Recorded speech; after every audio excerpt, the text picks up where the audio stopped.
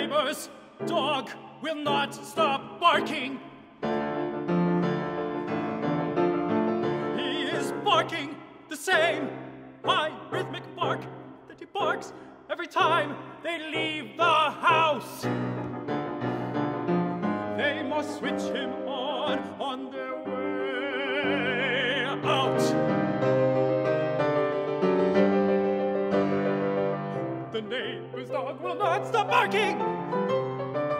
I close all the windows in the house and turn on a Beethoven symphony full blast.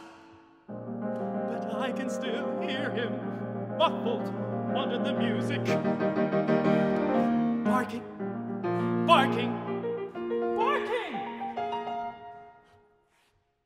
And now I can see him sitting in the orchestra, his head raised confidently, as if Beethoven had included a part for barking dog. When the record finally ends, he is still barking, sitting there in the oboe section, barking.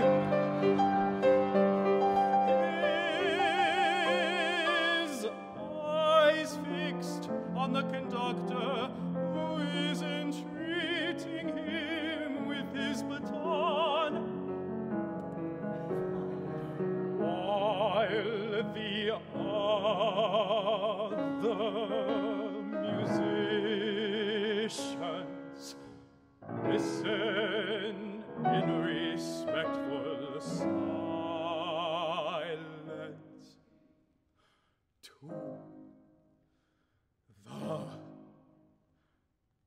famous barking dog solo.